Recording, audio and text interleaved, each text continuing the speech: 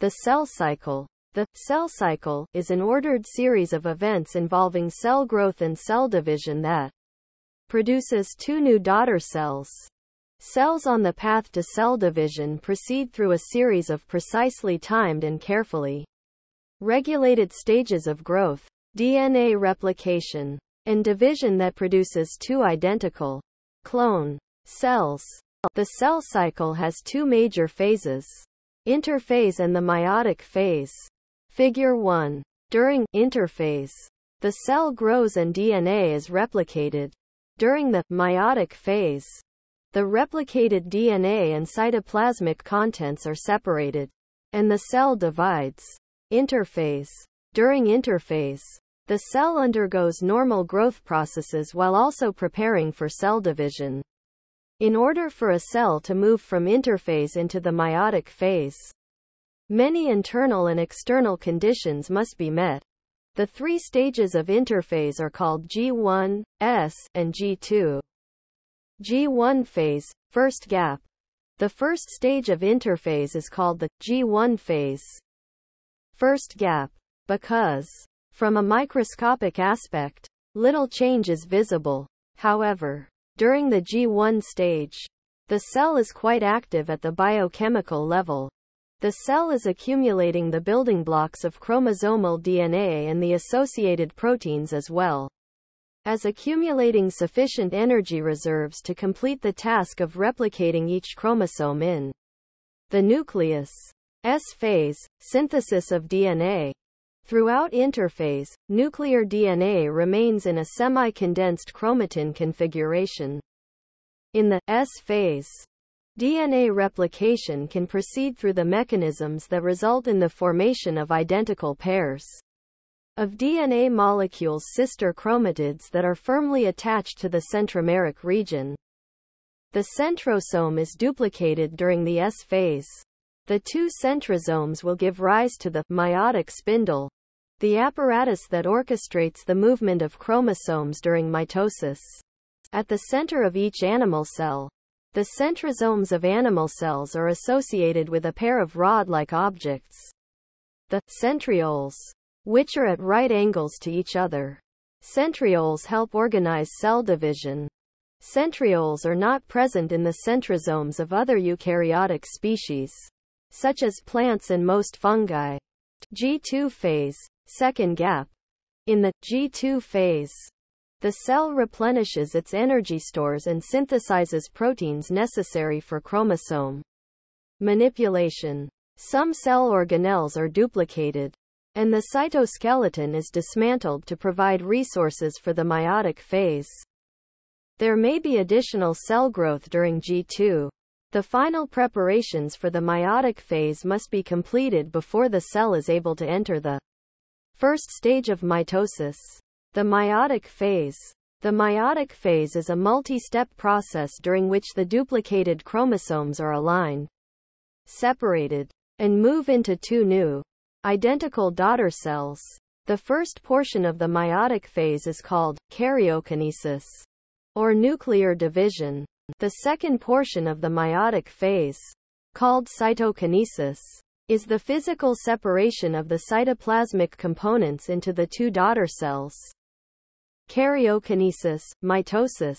Karyokinesis, also known as mitosis, is divided into a series of phases: prophase, prometaphase, metaphase, anaphase, and telophase that result in the division of the cell nucleus. Figure 2. Karyokinesis is also called mitosis.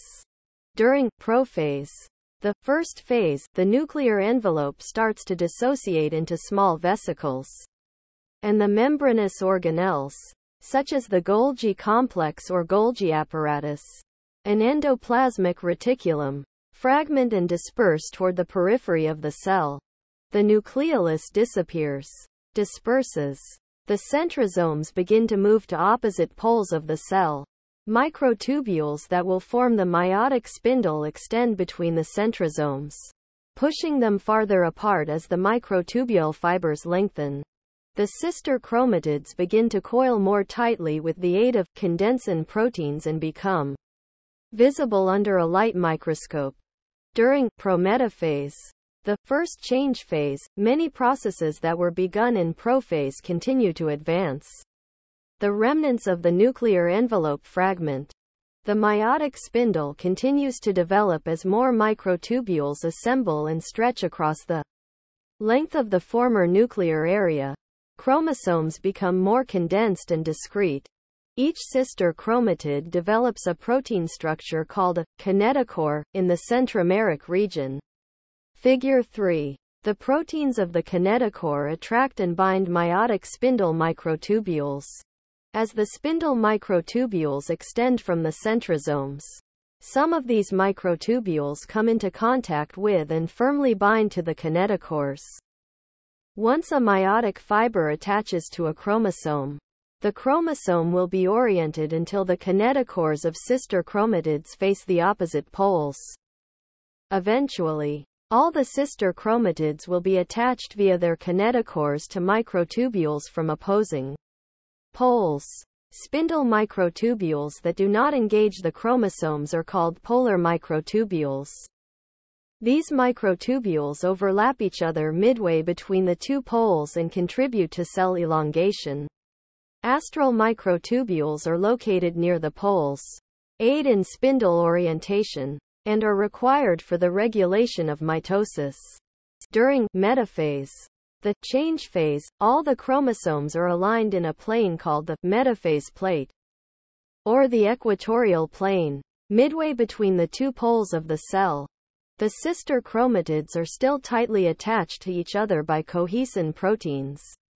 At this time, the chromosomes are maximally condensed. During anaphase, the upward phase, the cohesin proteins degrade, and the sister chromatids separate at the centromere. Each chromatid, now called a chromosome, is pulled rapidly toward the centrosome to which its microtubule is attached. The cell becomes visibly elongated, oval-shaped, as the polar microtubules slide against each other at the metaphase plate where they overlap. During telophase, the distance phase, the chromosomes reach the opposite poles and begin to decondense, unravel, relaxing into a chromatin configuration. The meiotic spindles are depolymerized into tubulin monomers that will be used to assemble cytoskeletal components for each daughter cell. Nuclear envelopes form around the chromosomes, and nucleosomes appear within the nuclear area. Cytokinesis.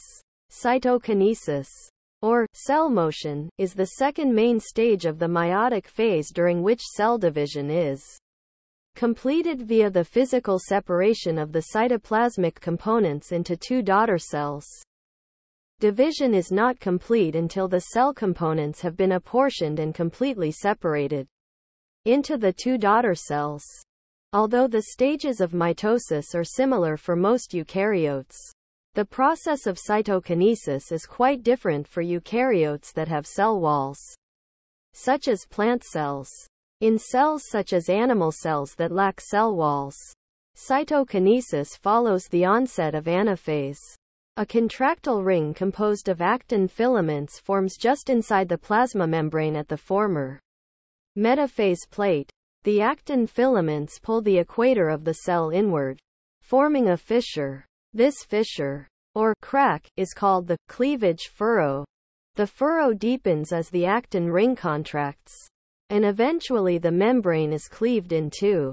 Figure 4. In plant cells, a new cell wall must form between the daughter cells. During interphase, the Golgi apparatus accumulates enzymes, structural proteins, and glucose molecules prior to breaking into vesicles and dispersing throughout the dividing cell. During telophase, these Golgi vesicles are transported on microtubules to form a framaplast, a vesicular structure, at the metaphase plate. There, the vesicles fuse and coalesce from the center toward the cell walls. This structure is called a cell plate. As more vesicles fuse, the cell plate enlarges until it merges with the cell walls at the periphery of the cell. Enzymes use the glucose that has accumulated between the membrane layers to build a new cell wall. The Golgi membranes become parts of the plasma membrane on either side of the new cell wall. Figure 4. G0 phase.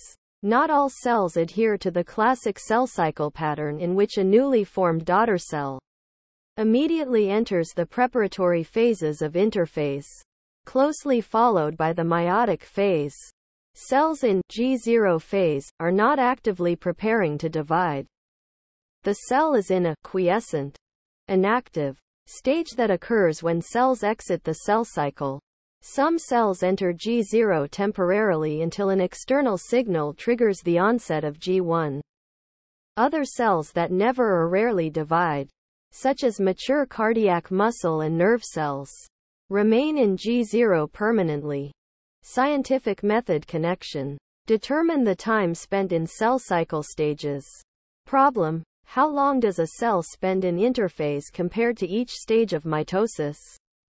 Background: a prepared microscope slide of blastula cross-sections will show cells arrested in various stages of the cell cycle. It is not visually possible to separate the stages of interphase from each other, but the meiotic stages are readily identifiable. If 100 cells are examined, the number of cells in each identifiable cell cycle stage will give an estimate of the time it takes for the cell to complete that stage.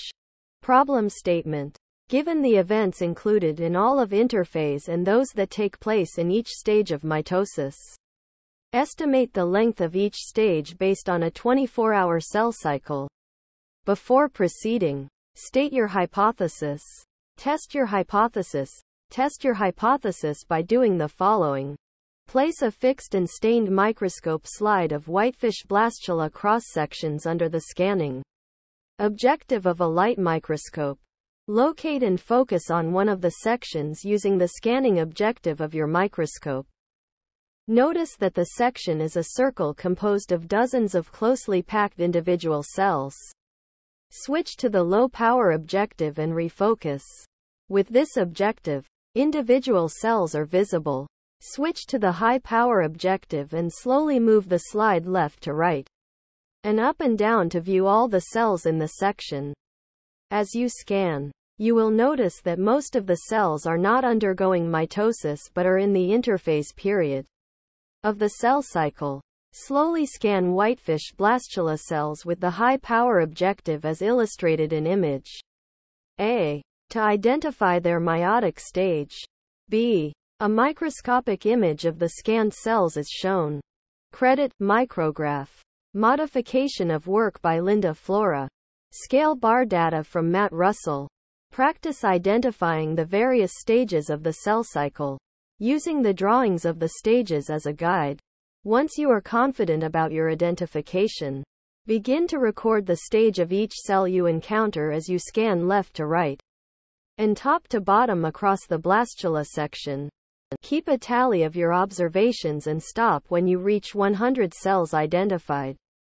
The larger the sample size, total number of cells counted, the more accurate the results. If possible, gather and record group data prior to calculating percentages and making estimates. Record your observations. Make a table similar to one which you record your observations. Analyze your data. Report your results. To find the length of time whitefish blastula cells spend in each stage, multiply the percent, recorded as a decimal, by 24 hours. Make a table similar to illustrate your data. Draw a conclusion. Did your results support your estimated times? Were any of the outcomes unexpected? If so, discuss which events in that stage might contribute to the calculated time. Section summary. The cell cycle is an orderly sequence of events. Cells on the path to cell division proceed through a series of precisely timed and carefully regulated stages. In eukaryotes, the cell cycle consists of a long preparatory period, called interphase. Interphase is divided into G1, S, and G2 phases. The meiotic phase begins with karyokinesis, mitosis, which consists of 5 stages: prophase, prometaphase, metaphase, anaphase, and telophase. The final stage of the meiotic phase is cytokinesis, during which the cytoplasmic components of the daughter cells are separated either by an actin ring, animal cells, or by cell plate formation, plant cells. Thank you for watching BookTube channel. Make sure to smash the like and subscribe buttons to receive notifications about new contents.